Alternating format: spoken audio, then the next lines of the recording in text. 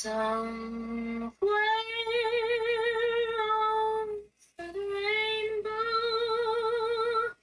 way up.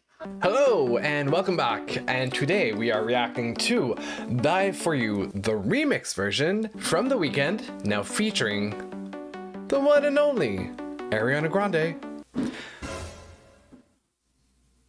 Because yes, Ariana did take a break from filming. I was about to say The Wizard of Oz, but it's the other one that matches in the same, the one with the witch, how's it called? Wicked.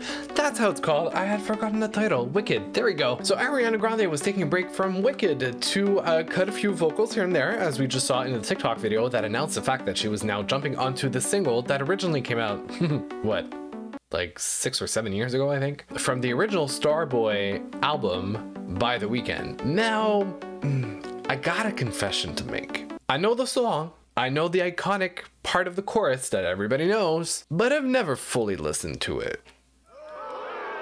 This is kind of why I'm reacting to it, because it's like I've never fully listened to the song, so it's almost gonna be like the first time that I pay attention to it properly, listen to the lyrics and the production, things like that. So I'm just catching up at this point. But I'm really excited to hear this and hear what Ariana brought to the track. So without further ado, let's jump right into it.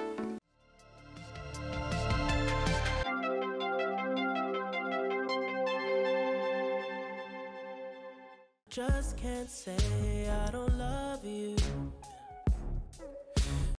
I mean, The Weeknd's voice is amazing. Fellow Canadian from Toronto. I'm from the other province, Sexsmith, Quebec, but nevertheless, still Canadian.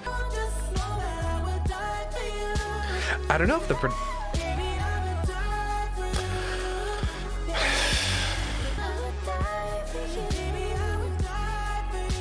she just knows how to make an entrance.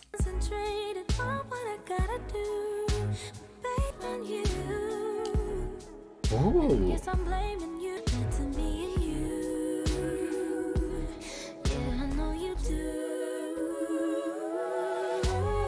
No, but that...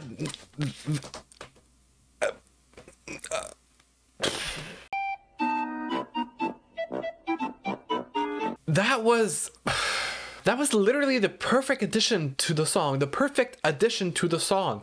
This is exactly like I mean, to a song that's... Okay, I need to calm down. I need to calm down.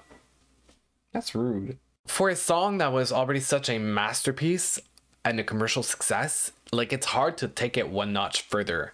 But she did it. She f***ing did it. Only she would be able to do that. That's wild. Ah.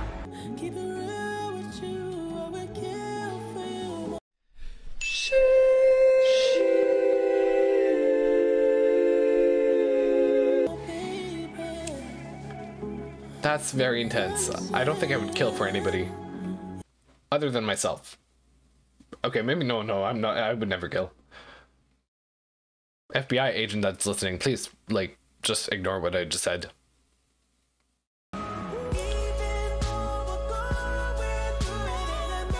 Huh, I was kind of expecting Ariana to, like, jump in and add other vocals to it and, like, have that major, like, ending.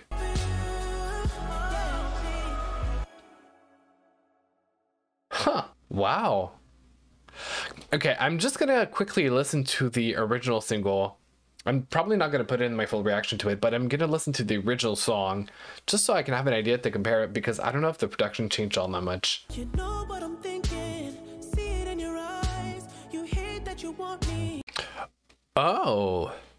Well, one thing that I did notice is that the song is, like, shorter, which makes a lot of sense considering since that song originally came out, which was in what, 2016, there has been this massive trend of shortening songs to increase the replay numbers when it comes to streams. And you know what, I wouldn't even be surprised if they, like, I don't know, went again #1 with a song like that. The Weeknd has been dominating charts for years now, so it's probably just another power move to, like, show him that. But then again, it's like, it works, but then you needed Ariana for that, so, like, props to Ariana, really. But otherwise, like, perfect vocals. Like, I don't know. It's like Ariana. First of all, the Ariana the Weeknd pairing has been successful for centuries now. No, just years, but like maybe a decade since Love Me Harder came out. And you know what? You just don't touch a. No, wait. You don't touch. Huh? You don't fix it till it's broken. What am I saying? You don't fix it unless it's broken. No, not even. Don't fix something if it ain't broken. That's what the saying is. There you go. So they took a while to figure that out. Ariana, The Weeknd, winning recipe. You don't change that. You don't touch it. You just let it, the magic happen. I'm just like. I'm losing my mind. It's a Friday night. I have my whole works week. Works week. I don't even. God, okay, I need to stop this video and wrap it up quickly. Maybe marketing wise, it's a little bit odd as a move to like bring back such an old song and add somebody else to it. But I have a feeling, and this is my guess, that maybe Ariana was listening to a song, had an idea, proposed it to The Weeknd, was like, hey, do you mind if I record this? And like, we just put it out for fun. So I think it might have been more of a fun thing than a commercial move, to be honest, now that I'm thinking about it. I'm not surprised. It just matches exactly what I expected out of it. So this was my reaction to the Die For You remix featuring Ariana Grande by The Weeknd. And I hope you liked my reaction. If you did, don't forget to subscribe, hit the bell notification to know when my next reactions and other types of content come out, as well as leave a comment and subscribe. Yes, I said that already. Like the video, that's what I meant to say. And I'll see you next time. Bye. Wait, that was a... Bye, guys.